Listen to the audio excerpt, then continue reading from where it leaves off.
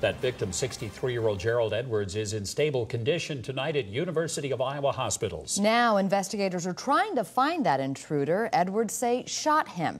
It happened overnight at 208 South Niagara Street in Maquoketa. Edwards told police the intruder ran off before they arrived. KCRG TV9's Forrest Saunders joins us now live from Maquoketa outside Edwards' house. And Forrest, the shooting happened not too far from the police station there. I understand we're having a little trouble with that live report. Let's go on now. Just to tell you that Maquoketa is a small town of about 6,000 people, and people there say it's typically very quiet.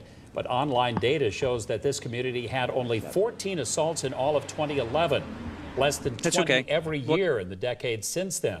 Neighbors near the victim's house were shocked when they found out about this shooting. One woman that we talked to today lived right across the street with her husband and 2 young kids. And the incident weighed on her nerves.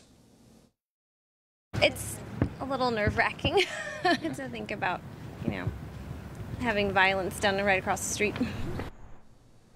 Now, Maquoketa police say there is no danger to the public. They did recover the weapon that was used in that shooting, but they ask anyone with information to give them a call. And tonight,